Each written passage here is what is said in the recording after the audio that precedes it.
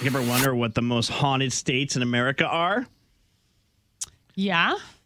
Free Pick did their research to find out what the most haunted states in America are. They gathered data from a variety of sources to identify which ones are home to the most ghost sightings and haunted locations. Okay. We did the most haunted locations around the world last week. This week, I'm going to tell you what states are the most haunted. Didn't your friend live in a haunted house or have a haunted house? It was my cousin. Your cousin. Yeah. Yeah, he was a New York State trooper, and he lived in this one house for free because it was like state-owned, and they while he was building his regular house. And he said he had a new bed put in the home that he was going to put in his new house, and it came early. They assembled it and put it in the bedroom upstairs, and he said the bed would shake like 3 or 4 nights a week. Ooh. The old bed went down to the basement. Weird, right? And like I didn't think I bought one of these kinds of beds. He's not like, and he's like, there has to be some scientific explanation, but we just can't figure it out. You know what I mean? Like he wasn't didn't want to believe, but there were things happening. Yeah, and then he's like, closet doors would open and close, which is old. So he's like, that's probably it. Lights would go on and off. It's an old house. That's probably it. But you just never know. Anyway, guess what state is number one with the most haunted places, Loren? Just take a stab at it. Louisiana. No. Good guess, though. With New Orleans, you would think. Wyoming, 13 haunted places, 37 ghost sightings per 100,000 people.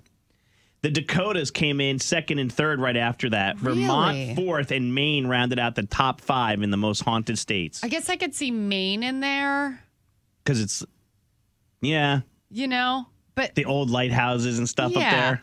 But, like, as far as the Dakotas?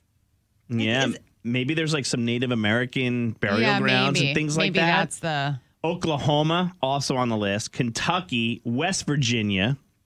Well, West Virginia's scary during the day. West Virginia gets such a bad rap. Because you're a VTech fan, so you probably don't like Iowa and Nebraska were the top 10. The least ghost sightings, even the ghosts know not to go to this state. Florida. Damn right. Yeah. Florida. Yeah.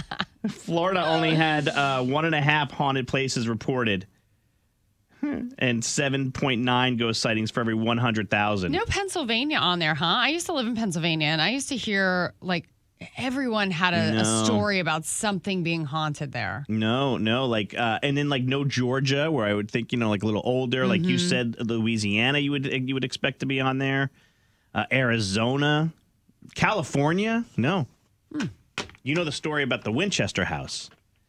Yeah, you told me this. The Winchester House is in, I want to say, San Jose. And my wife and my son and mother-in-law went to see it when they went to California.